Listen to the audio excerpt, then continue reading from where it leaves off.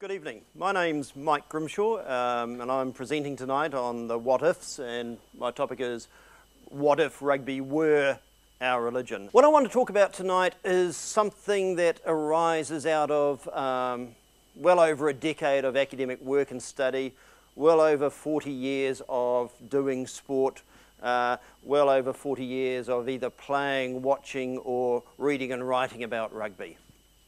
My background is that I am trained in history, trained in church history, philosophy, theology. I became a person who worked in religious studies and have also worked in New Zealand studies, and now I find myself a sociologist. In other words, I can write and talk about whatever I like. And part of that is actually rugby. This talk arises out of a series of writings I've done for over a decade, and the basis of this is what has become the first major work ever done on the question of rugby and religion in New Zealand, which got published last year in the International Journal of Religion and Sport. One of the things that always interested me is growing up in New Zealand, playing rugby, watching rugby, hearing the talk about rugby is, why does no one actually write about it properly? Why does no one actually think about it? What does it mean? It's a bit like that, the oft-mentioned discussion, claim, rugby is New Zealand's religion. Why has no one who's ever worked in the study of religion in New Zealand ever actually got to grips with what does that mean? So I went looking and I went hunting for that. And part of this is looking at where does that term arise? Also, what could it actually mean? And is it actually a problem? When we think about the role of sport in New Zealand, often we are told that sport or rugby has too big an influence. And yet if we consider the role of sport and other sports overseas, it makes our obsession, interest in rugby or in sport actually seem quite minimal. I've often said that the problem in New Zealand is not sport, it's actually the lack of alternatives. That's our real problem, that we don't give enough space to the other claims of culture. That's actually our real problem, and this is where I think we need to start. So this is where we start. So the question here that we have, some people actually asked, who was this? That actually shows my age that I actually know who that is. It's a very youthful Colin Meads. And this was the cover of a book that came out in about 1973, and I was always struck with the notion that there you have, it's actually very similar to a lot of the iconographic pictures of Jesus holding the lamb. On the other side, here we have a Nike poster with Lawrence D'Alio with ruck marks across his back, and here we have the noted rugby-playing Mormon. I'm not sure if he's actually a practicing Mormon now, Ma'anonu, with the crucifix, the crucifixion tattooed upon his back. What I'm interested in is the way that rugby situates itself in New Zealand society, New Zealand culture, and what does that actually mean? But before we start, I think we've got to have some sort of framing about how we might think about this. So Gregor Paul, this first quote up here. Gregor Paul is a Scotsman who has come across to New Zealand as a journalist, and he wrote a really interesting book called Black Obsession. And he said rugby is often referred to as a religion in New Zealand, and in many ways it is. It's a form of worship at least, a means for young and old to gather to pay homage to a sport that pushes all their buttons. Then we've got James Belich, the premier New Zealand historian, who said New Zealand Rugby Union ranks in socio-cultural resonance with soccer in Latin America and cockfights in Bali. New Zealand should be a world capital for the historical study of sport, but it is not. Almost as though sport is a religion too important for scholars to tamper with. I do acknowledge the presence here of a scholar who does tamper with sport, Greg Ryan at the back, who has taught a lot of us to think about rugby in different ways, and soon will teach us to think about beer in different ways. It seems to be, I don't know whether there's a transition here from the study of rugby to the study of beer, but Greg has gone that way. But Belich's quote is a really important one. And then Simon Cooper, who is a Dutch writer who's done a lot of writing about football, said there are some subjects which are considered too sacred to write about, and there are also subjects which are thought too profane. Now, I think actually sport in New Zealand, and especially rugby, situates itself in that particular area. It's almost as if we can't think and write about it. In fact, if you're an academic in New Zealand, if you're a scholar, and you start talking about sport, and God help you if you start talking about rugby, you get pushed to the margins. It's not seen as a proper, sensible topic that you should deal with. And yet when we consider the history of this country, we consider the pervasive role that rugby plays, I wonder why that is the case. Is it because it's too sacred, it's set aside? Is it because it's too profane? Or is it that we're just really uncomfortable about dealing with these things? And that's what actually interests me. So I start off, and my thinking is influenced by this guy, Paul Tillich. And this is from a series of famous photographs where a photographer went to famous Americans and asked them to jump. There's a great one also of Groucho Marx jumping. This is Paul Tillich jumping. I just like the idea of Paul Tillich jumping.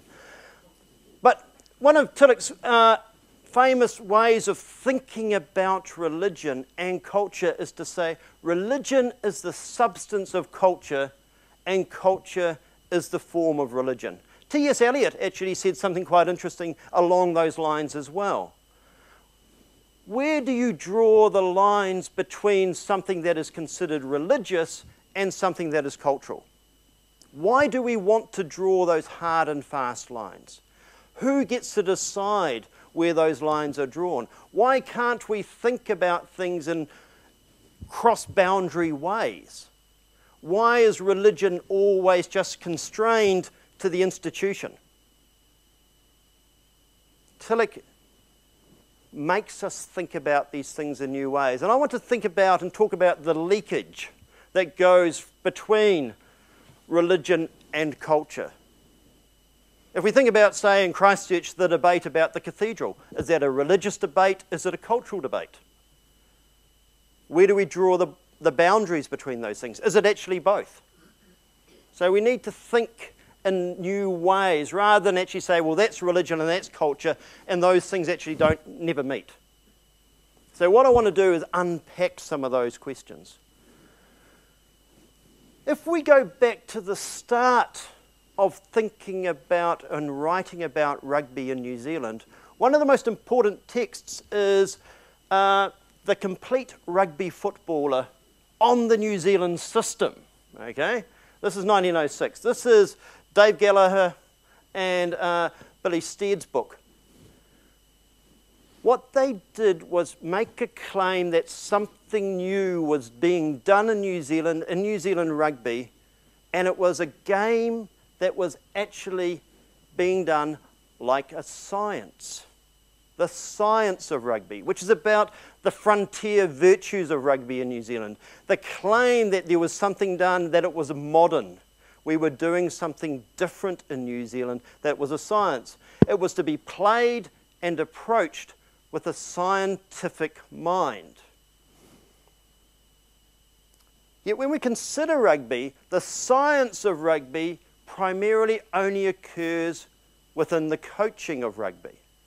The playing of rugby, the watching, the supporting of rugby occurs in a different way. So we've always got this tension in New Zealand between the science of rugby and its mythologies, the way it's talked about from its origin as a science, and the way people actually experience it.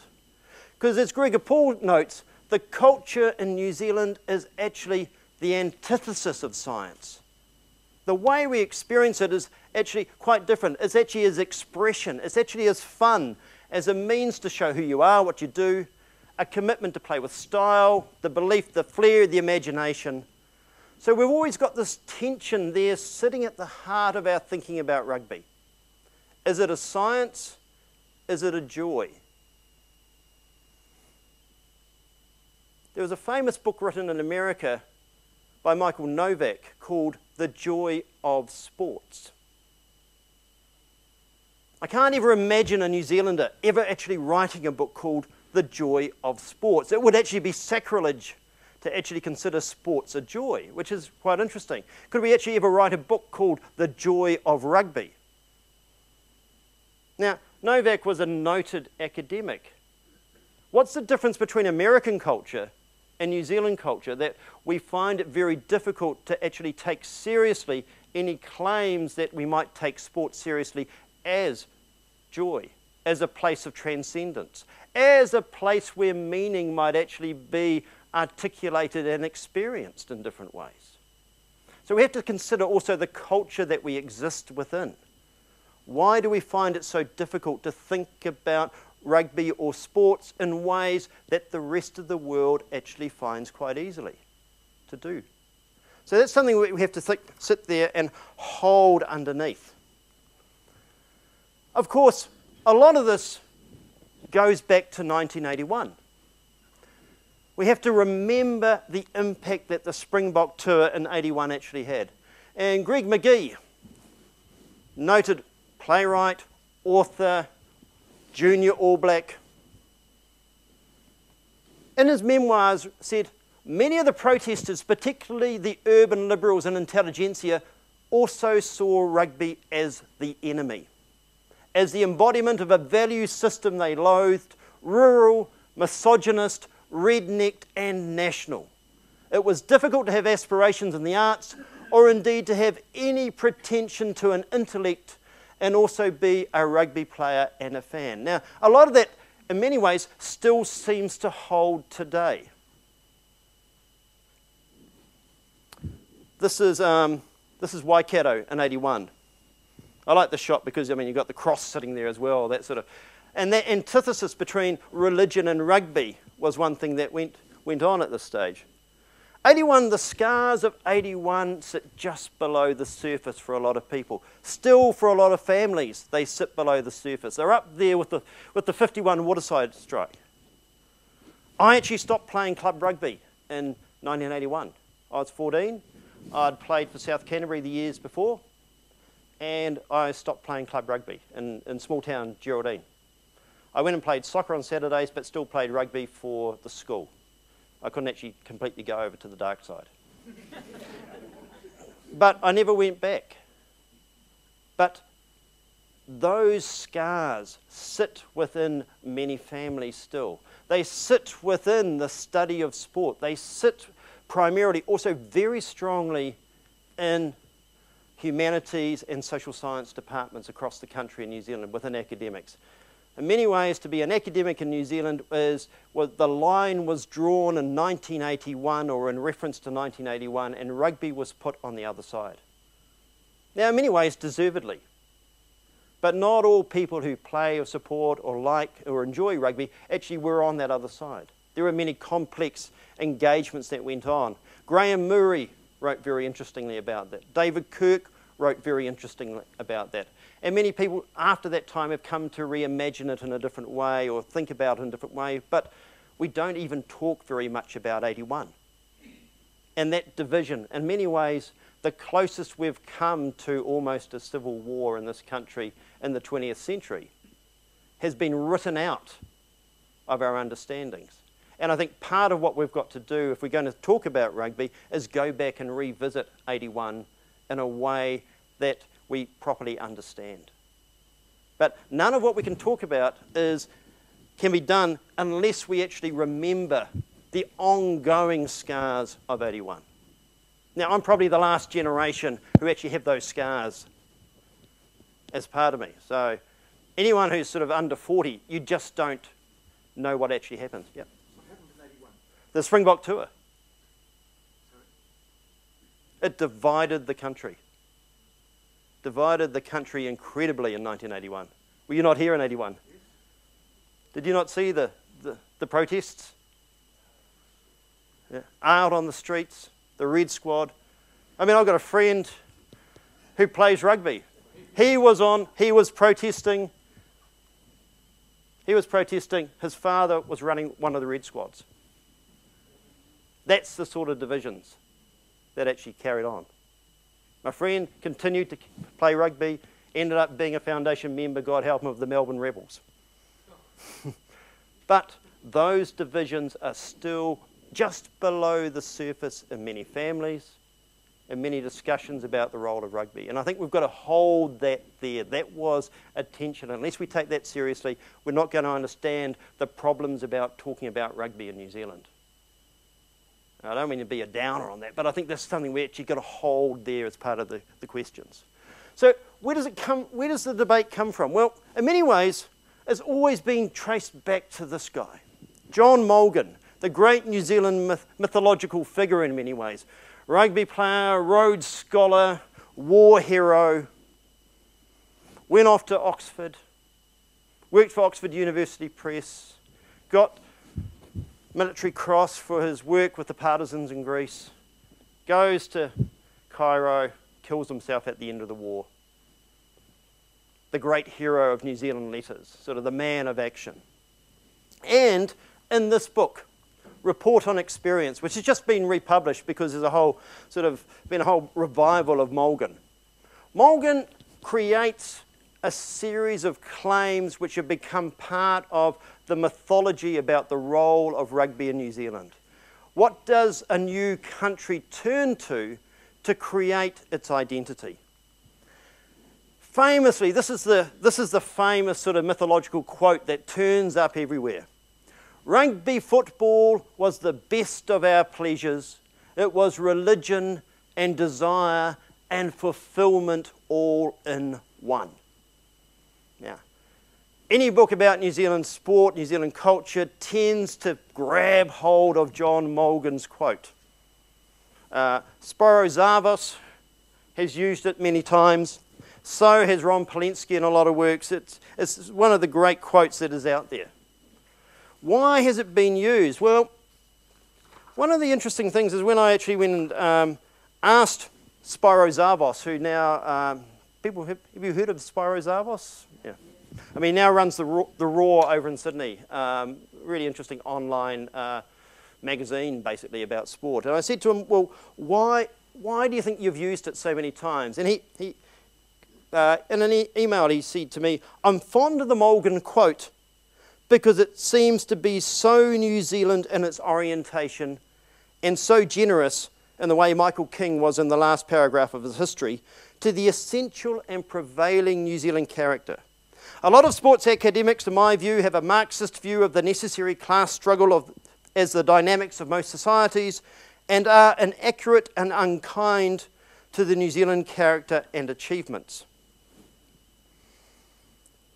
Talking to Spyro, he found rugby as something that enabled him to become a New Zealander as an immigrant Catholic boy in the 1930s.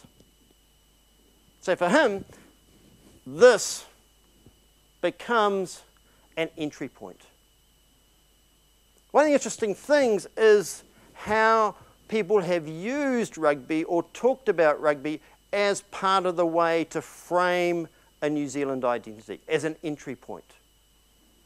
So what we've got here is this claim of rugby as religion. Well, a lot of people who work in this area or reference this area only go back to this, 1947, as the origin of the claim that rugby is New Zealand's religion.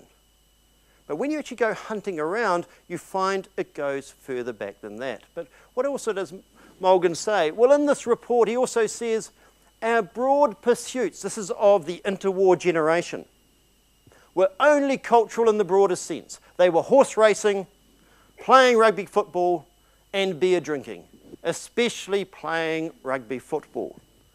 Now, again, as Greg has often demonstrated, this is a bit of a myth about the pervasiveness of rugby. But what I'm interested in is actually the pervasiveness of the myths.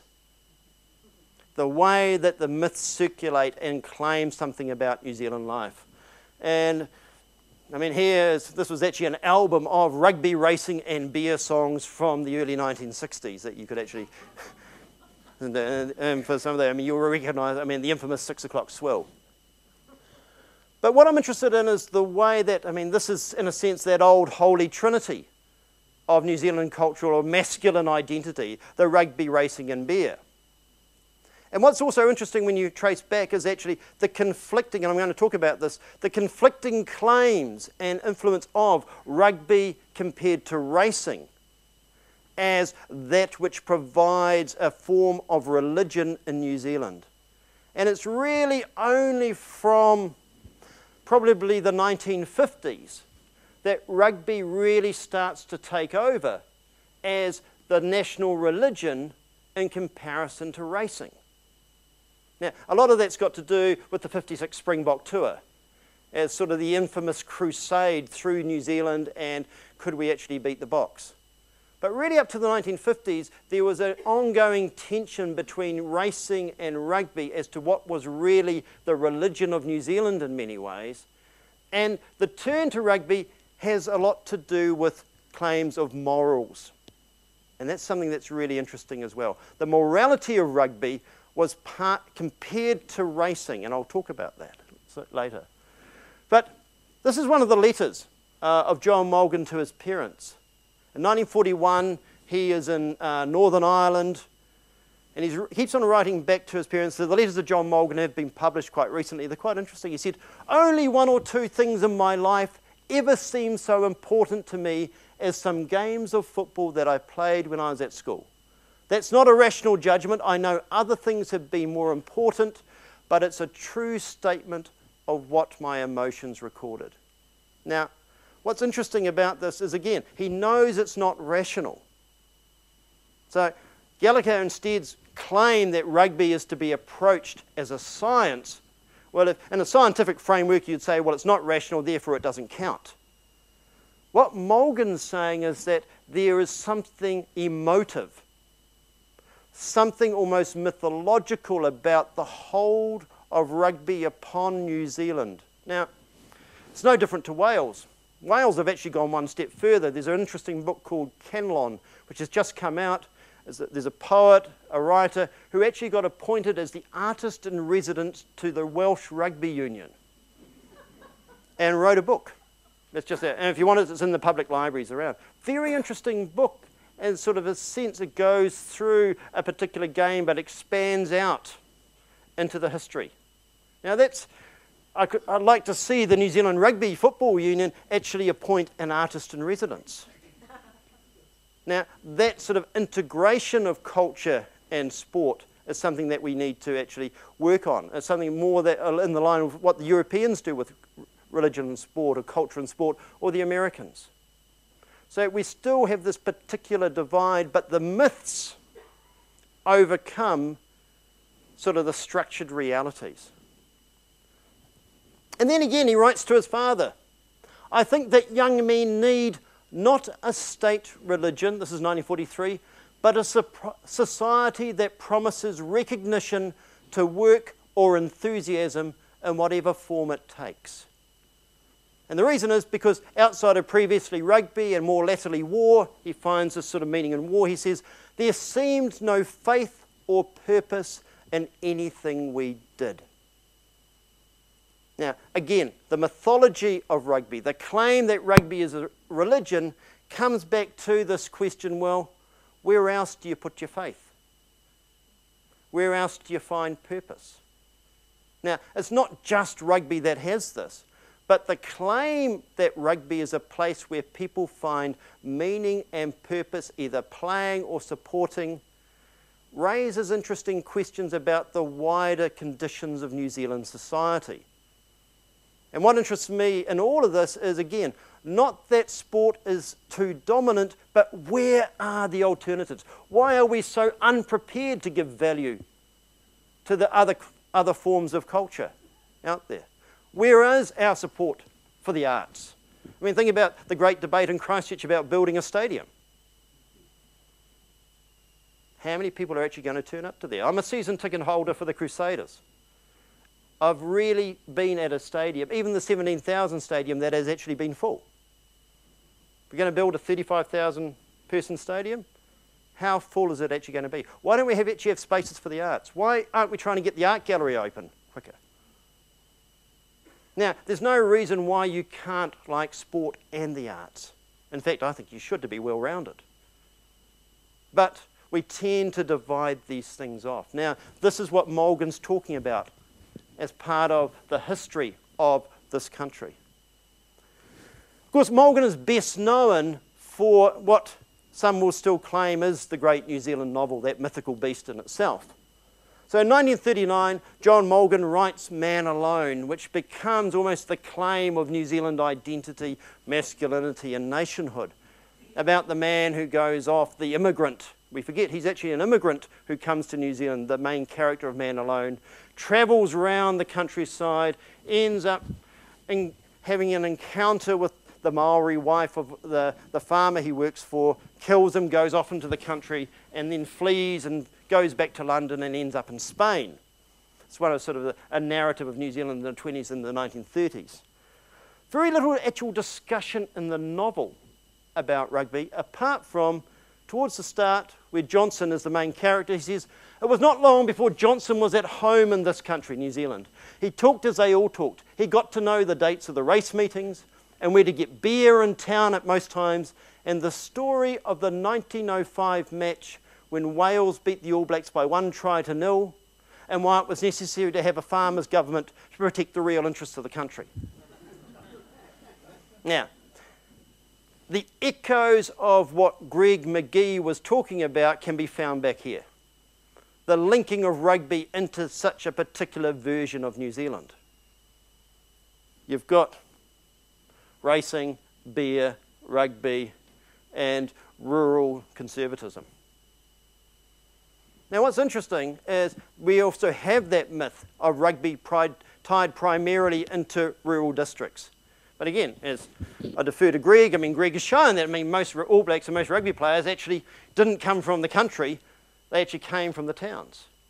So we have these conflicting mythologies again that exist within our understanding of the country. Part of what I want to say is that unless we understand rugby properly, we can't understand this country or this society. You don't have to like rugby, but you should understand it. Because without understanding it, you're not going to understand the country you live in. Now, the dry run in many ways for what Mulgan expressed were actually done by his father. This is Alan Mulgan, who was one of the noted men of letters, famously wrote a book called Home in the 1930s about his trip back to England, even though he was of Northern Irish descent and was born in Katikati. Mulgan was a good, able journalist, quite an able poet, not a very good novelist, but his one novel, Spur of Morning, is in a sense the history, an alternative history of New Zealand in the early 20th century. John Mulgan actually did a lot of editing work, tried to get it placed and finally did at a publisher in London. Spur of Morning you can still find it, we've got copies up in the university library if anyone actually wants to go and read it. It's actually worth reading. It's a really interesting story about New Zealand between two characters, one who's a rugby player and becomes an MP, a left-wing MP, not a right-wing MP, and another one who is actually a cricketer. So there's particular claims, and there's various stories about New Zealand all that flow through that. But central to this is the claim of rugby that provides a binding together, an overcoming of division in the new colony. So here on page 12 of Spur of Morning, the purple prose, this is a great book for purple prose really, that goes right through. So here, this is the religion of rugby. The religion was the stronger because it caught its devotees young. The game knew no class.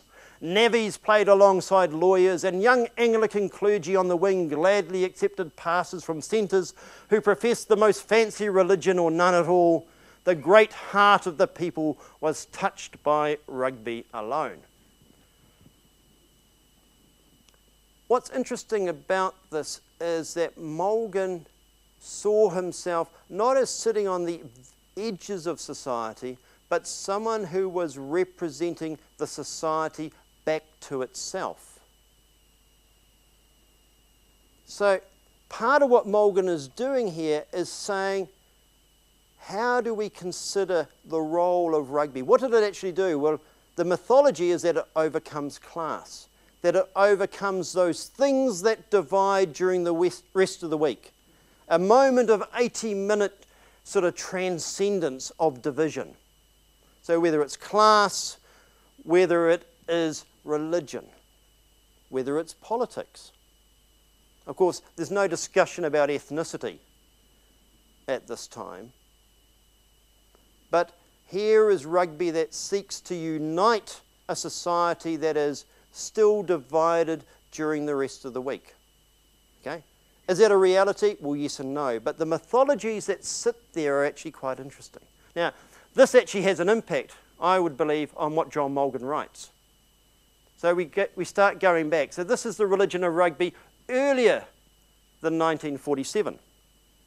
So how do we think about religion? Well, what do I mean by it? Well, religion comes from a couple of ways of thinking. And those of us who work in religion actually know there is no singular definition of what religion is. I'm about to go to, at the end of the year, to the American Academy of Religion, the premier sort of conference in this area. There will be, I think, there's somewhere between 7,000 and 8,000 people attending. There's well over 150 different sections to present on. Nobody there actually agrees about what religion is. And nobody ever has actually agreed about what religion is. But perhaps the one thing that people can do is actually trace it back to where it comes from. And one of them is actually religare, to bind together. One of the origins of religion is that which binds together. So if we think about religion as that which binds together, we also have to remember, so here we got the Crusaders binding together. There's a whole lot of interesting things about sort of deconstructing the claim of the Crusader, especially when there was a Californian football team called Jihad that wasn't allowed to play just after 9/11. But that which binds together also separates off. So here are pro and anti-tour supporters and protesters battling on the streets of Hamilton. The religion of rugby, while it binds some people together, also divides off. All religions do that. So we have to think about, if rugby is a religion, it's a religion as well as binding, it divides. Here again is some more people prose from Alan Mulgan. The murmur, this is a game, the murmur swelled into a roar as the teams filed out. The great moment had come, the moment that was for thousands an event transcending all their common tasks. At once an epitome of the battle of life and an escape from it. Primitive urges surged up. Unsatisfied longings for romance and poetry stirred up in the hearts of men and women who would have laughed scornfully if they had been told that they harboured any such aspirations. Blood flowed more quickly and more generously, and that's within the crowd, not on the field. Chivalry contested with passionate loyalties for the conscience of the onlooker. Terrible purple prose. But the mythology that is sitting there underneath, about the claim, about what rugby is doing. Mulgan is a reporter as well. What he's trying to do in this is report what he believes he has felt and seen and experienced in New Zealand in the early 20th century. That's how we have to read it. Not just as bad purple prose, but as an attempt to express what was actually being felt at that time. The role that rugby was, in a sense, filling for many people in this society. Of course, here we go, Donald Cowie, who wrote a book called New Zealand from Within in 1937, said rugby is a second religion in New Zealand. The first religion is actually racing. The oldest and most popular sports as the national religion. So there's a lot of contestation at this time about what is actually their oldest. And Cowie says, well, actually, if you think about it, there are more people who get involved in racing than are members of the Church of England. More people get involved, he says, in rugby and racing than are actually involved in the practice of religion. More people attend weekly rugby and racing than actually turn up on a Sunday. Even if we think today, in New Zealand, say 12% at the most attend a service regularly, which is once a month. Okay, so that's what? just on 400,000, just over 400,000, which is probably Ashburton to Rangiora. Once a month in New Zealand, Ashburton and Rangiora attend a church service. Nobody else does. When we think about how many people, say, attend rugby or watch rugby on the week, there's a different binding together, different claims. So New Zealand also doesn't have a state religion, never has. It's never been an officially Christian country. It's never had an official state religion. Probably the closest we've actually had is religion, rugby. This is Pyra in the early 20th century racecourse. Lauman in 1908 says rugby is the religion. Our early racecourses, he said, were lean-to chapels, and our contemporary racecourses are completed Gothic cathedrals. That's 1908 in New Zealand. So the claim about the role, the alternative ways of thinking about religion. We've got to remember that in the early 20th century, religion was seen by many people of progressive understanding to be on the decline. It was going to fade away. What takes the place is often seen as sport. Sport in different ways. Now, central to the difference to rugby is going to be that of professionalism and commerce. And the difference that rugby has against racing is that it is amateur. And there was some gambling, but little gambling that actually occurred there. And this is also part of the division that goes on between rugby and rugby league. Where do you sit on the issue of money and morality? Here we got William Pember Reeves, the great Fabian socialist. Note, football is quite as popular as horse racing, this is 1908 again, indeed among boys and lads more popular, and whatever may be its future, football has up to the present time been a clean, honest, genuine game, free from professionalism and excessive gambling. So part of the role that rugby played in New Zealand was as moral virtue.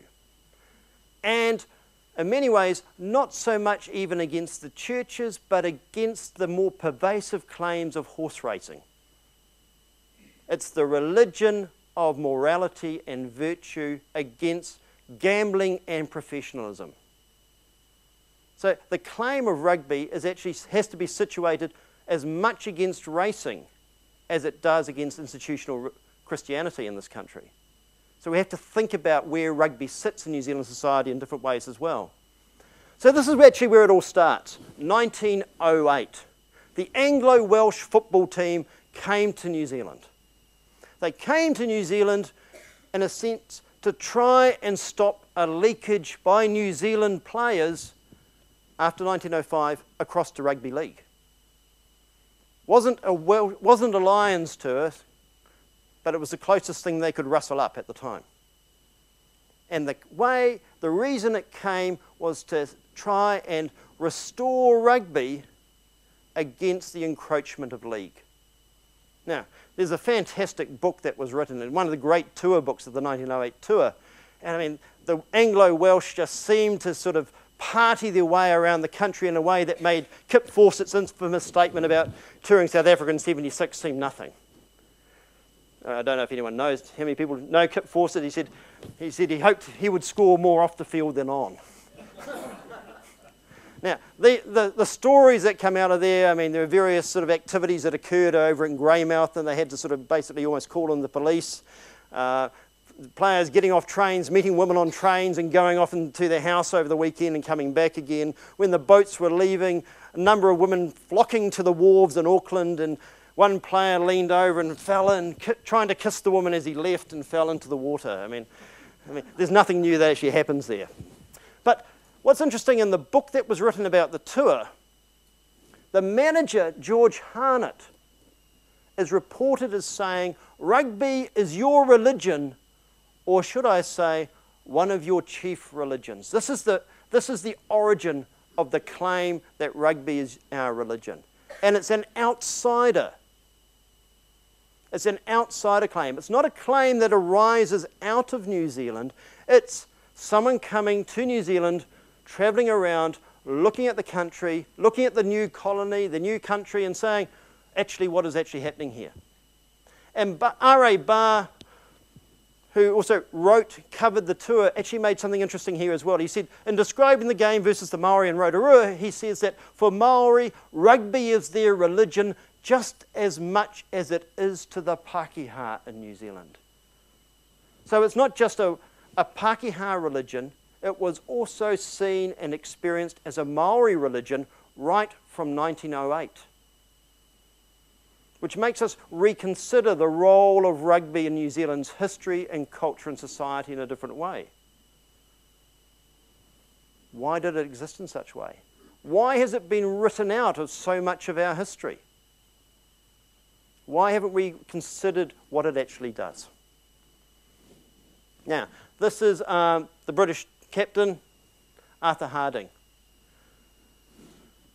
The difference of New Zealand rugby religion is it's as a religion and a business in New Zealand. This is 1908 as they saw it, compared to a pastime and a pleasure. This is, in a sense, between science and the amateur. So we took rugby almost too seriously. We played it too seriously and we took it too seriously, and in many ways we supported it too seriously compared to how the English and the Welsh felt it should be supported. Even the Welsh felt it was too much of a religion here. So Harding says that it practically seems to be practically a religion to a level that even the Welsh cannot compare. Now, why is that? This is one of the questions I want to keep on thinking about. Why does rugby take the central role of devotion, fanaticism, centrality? Is it because of the lack of alternatives? Where do we turn to if we don't turn to sport? That's the central question that New Zealand society has to keep on asking. It's not that sport is actually more important here than elsewhere. It's just that the alternatives are deemed less important than elsewhere, which makes us a rather narrow society. That's the central issue for New Zealand. Not that rugby is a religion, but we lack the importance of the alternatives. The problem is not rugby. The problem is our lack of interest and concern and support for the alternatives of culture. Leo Fanning wrote a book, Players and Slayers, 1910, and this is the question: is it a masculine religion? Where do men go? Religion has tended to be primarily feminine for the last 150 years. It's something that women do, primarily. It's run by men for women. Of course, so there needs to be some deconstruction that goes on there about what's actually happening in religion. But Fanning says, if the pulpits would only furnish rugby football metaphors and similes, the old question, this is 1908, the old question, why don't men go to church, would have a sudden death. Why should not the preacher say, brethren, take your blessings cleanly on the full, don't fumble them, do not dribble with ideas, kick high and follow up. Also remember that life is a scrimmage by which the ball is not always hooked by the front ranker. I've got a feeling that Bob Lowe read that. Those of you who remember Bob Lowe actually wrote a book about rugby in New Zealand as religion and for Christianity, and wrote a series of prayers about Lancaster Park and cricket and football that you can still find it in second-hand book sales. But that is the question. Is rugby actually a masculine religion, or was it for many ways the masculine religion for New Zealand? Did it fill the void that religion for women filled? Community, identity, mythologies, participation, a breakout of everyday life, a set of expectations and rules to live by, hopes. The other way of thinking about religion is religere, to reread. What religions do is they give you a way to reread life and its experiences, alternatives. So, I mean, here are three books that were written. This is Gordon Slatter's The Pagan Game. I don't know if anyone's actually ever read The Pagan Game. He also wrote a infamous book called With a Gun in My Hand, which is a very interesting book about a returned serviceman after the war travelling around Christchurch during a rugby Ranfurly Shield match. Gordon Slatter was a teacher at Christchurch Boys High. A Pagan Game is set in North Island School around leading up to a big game, and the Pagan Game is the description that one of the characters' wives describes rugby. It's actually a pagan game. It's the pagan religion of New Zealand. And I think in many ways he's actually right. The pagan is tied to the ground, tied to the earth, tied to the field. Now, some of you might remember in 2007 there was actually a campaign before New Zealand went off and failed to do anything proper at the 2007 Rugby World Cup called Of This Earth, where they actually went around and they dug up bits of field from around the country where the various rugby footballers had actually come from. And they took all this earth and they sieved it down, they put it in these great big urns and took it across to France as inspirational holy earth. When we lost, when we failed to progress, this all disappeared. I've tracked it down. The Rugby Museum in Palmerston North has one. They just hide it over the side. And Andy Blood, who of Wybens at that stage, the advertising agency, they've got one sitting in the advertising agency. But the whole notion of holy earth, the sacred field, as a pagan game, a game of demigods, a game of a movable pantheon of the gods sits there as part of, I think New Zealand is still a very pagan country. Landscape paganism, as one of my students, Jason Stanley, once described New Zealand religion. We sort of see inspiration in a whole lot of things outside of traditional religion. Howard Joseph, All Black, local lawyer, wrote a very interesting novel called Game Without End, which is a social history of Christchurch, and also is tied in with a big discussion of rugby and Catholicism. It's well worth a read. It gives you a different understanding of the history of Christchurch, but religion sits central to this. And then there's Maurice G., the great New Zealand novelist. People forget that his first novel in the 1950s, and I'm not quite sure why they've actually got more contemporary figures on the cover there when they reissued it, was The Big Season. And the big season is the rugby season. And I'll talk about this very soon, but Maurice G. actually uses rugby to talk about New Zealand society. This is something that's sitting there in the Macmillan Brown, which is also interesting, the book. There was a claim about a mythological sort of almost the Bible of New Zealand, that when New Zealand soldiers overseas would get together with the South Africans and Australians, they'd come and sort of quote from the book. There is actually copies of the book which exist, and one's in the Macmillan Brown, and it's actually illustrated by Peter McIntyre. Of course, Peter McIntyre doesn't mention this in his biography, in his autobiography.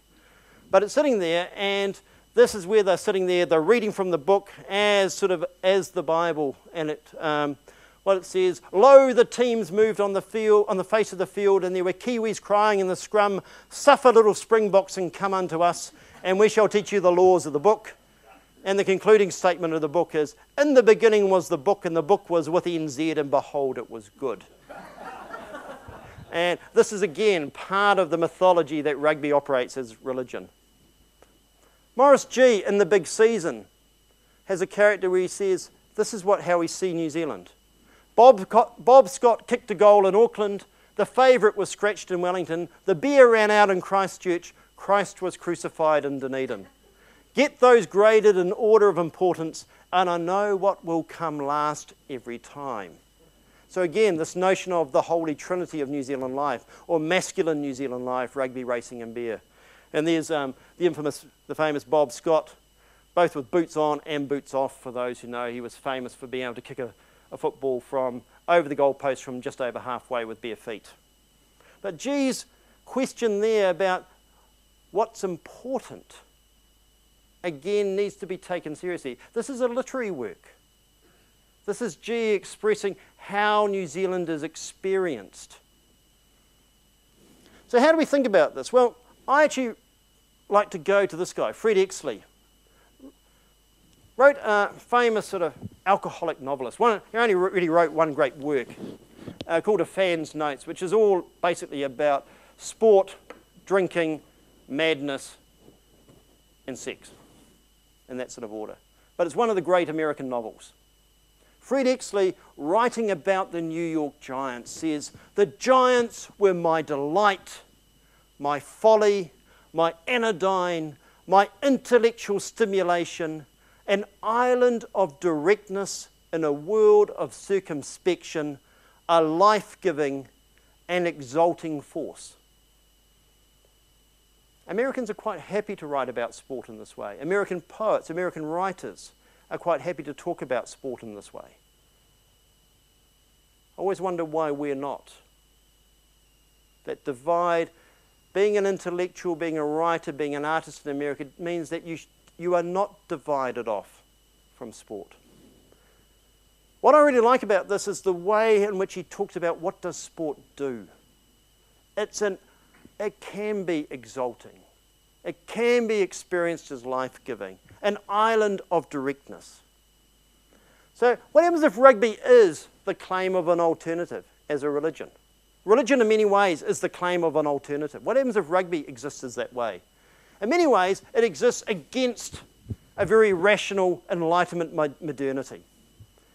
It enables claims to be made of experience and how to participate in myth and history, transcendence, rituals, emotion, communal identity, and a Manichaean dualism, a battle between light and dark, good and evil, that in rational modernity makes little sense. If you look at sport rationally, it makes no sense whatsoever.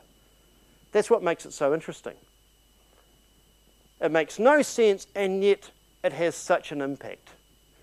In many ways, therefore, it's anti-modern. It's the alternative place to experience modernity. It's romanticism. It's very romanticist in a materialistic and nihilistic society. A society that says, well, what are we on about? The sports person can say, actually, we're on about this. What can I feel? Feel this. Where are the myths? Here are the myths. Where's the meaning? Where's the transcendence? Where's the hope and despair? And I mean, if we think we have this, consider Melbourne and AFL week. I mean, an AFL grand final week means nothing. Means New Zealand rugby means nothing in comparison to that. What does it do? It holds that whole city in anticipation and hope and myth and narrative. Arthur Versley says, well, anti-modernism is fundamental to the creative impulse of modernity. What happens if sport is where creativity actually occurs? And modern industrial society calls forth anti-modernism in the creative individual. What I'm interested in is the way in which New Zealand creative individuals have tried to avoid sport compared to elsewhere. Think about American literature. Think about European literature, culture, society, Asian culture and society. Sport is central to it. New Zealand just doesn't get it in many ways. So, if we think about this, religare, to bind together, religere, to reread. Perhaps it actually exists as the para, the alongside. It's not that sport is the New Zealand religion, but it's a very important member of the New Zealand religions. It exists alongside or beyond the traditional understandings. So perhaps we need to go, and I just love this photo anyway for what it says about French intellectuals. I mean, this is Roland Barthes, sitting there, and he's got the bottle of probably wine sitting over there, cigarette in his mouth, staring off into the distance. And he wrote a very fascinating book called What is Sport?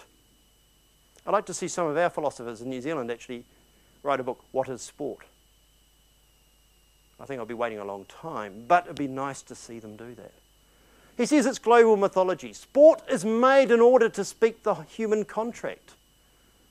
It's where we see fleeting moments of style and perfection, the players as intermediaries of transcendence. It's where we see fallible, imperfect human beings do what we consider to actually be the impossible. They shouldn't be able to do that. Think about Michael Jordan and hang time.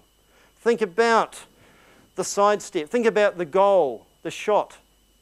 These are, in many ways, incredibly fallible human beings. Think about Tiger Woods. Nasty, horrible piece of work as a human being, but able of moments of sublime transcendence and perfection on the golf course. Sport, he says, is a competition, not a conflict. We conquer not each other, but the resistance of things. We overcome the resistance of things in sport. We make things happen. And he says it liberates. It consumes certain joys, conflicts, and agonies without letting anything be destroyed. We experience life's fatal combat, but it's distanced by the spectacle. It's cleared of its effects, its shames. It loses the noxiousness, but we lose nothing of the brilliance or its meaning in that fleeting transcendence of sport. And for New Zealand, it tends to be within rugby. Now, if we think we take it seriously, this is a chapel in the south of France. This is a working church. This is a working Catholic church in the south of France. Here we've got Mary and Jesus throwing the ball into the line-out. Here we've got the scrum and Jesus is the halfback presenting the ball to Mary. That really is the religion of rugby. I'd like to see a Catholic church in this country actually put a stained glass window up like that. I'd like to see an Anglican church do it. That is when actually religion and rugby actually come together. What we get is this thing like this. I mean, we get this commodified. This is sort of Dan Carter as sort of the shaman, as the tanefar almost. But Rogan Taylor, who did a lot of work on British football, talks about the shaman, the talismanic force at the centre of a team. In rugby, I mean, at the moment it's someone like Dan Carter, or it's someone like Richie McCaw. It used to be someone like Shane Warne for Australian sport. I mean, there's a fantastic book by Gideon Haigh called On Warne, which is probably one of the best sports books I've ever read. I'd like to see someone write something like that on rugby in New Zealand, but again, if you get a chance, go and read On Warne by Gideon Haigh. But this notion of the talismanic force at the centre of a team who makes things happen, who in a sense can almost change time and space, make a game speed up or slow down. Dan Carter actually does that. If you watch him play, on his day, he makes things happen in ways that you don't actually expect it to. That's the talismanic force. But really, sport is a stage where one performs separate from the frustrations and limitations of everyday life. It's the everyday experience of transcendent and alternative reality. I am no Pentecostalist by any means, but the closest I've ever come to speaking in tongues is on the terraces of watching the rugby. My moments of greatest transcendence, of everyday transcendence, probably occur when I'm standing there shouting away.